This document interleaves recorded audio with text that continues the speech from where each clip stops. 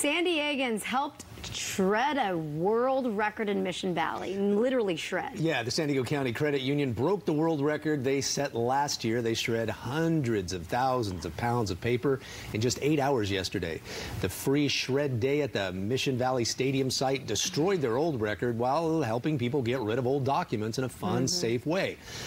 But SDCCU also puts on the event for another cause. While it's a free event, we actually have a charitable component as well. SDCCU partners with the San Diego County Office of Education every year to raise funds to buy homeless students supplies when they go back to school at the start of the new year.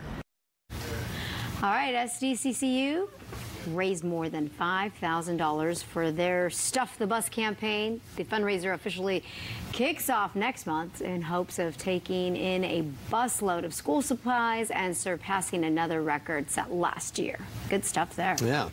All right, the San Diego Legion